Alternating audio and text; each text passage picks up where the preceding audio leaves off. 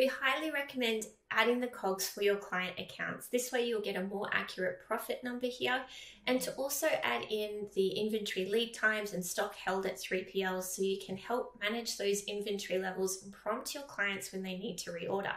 So to add that information from your agency dashboard, just simply click login for the account that you want to add the details for. You'll be navigated to their ZonGuru account, and from here you've got two options.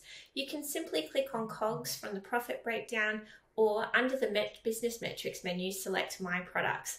Both will navigate you to this screen here. Once your account is connected, all those different SKUs will pull through, and it's simply a matter of clicking on the COGS item to enter those details in. You can even choose the currency that the COGS are in just from this drop down menu here. Click save and that will update.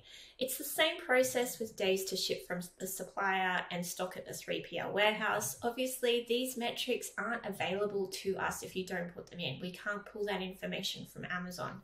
But once you have entered it in, it's going to pre-fill these inventory reorder prompts.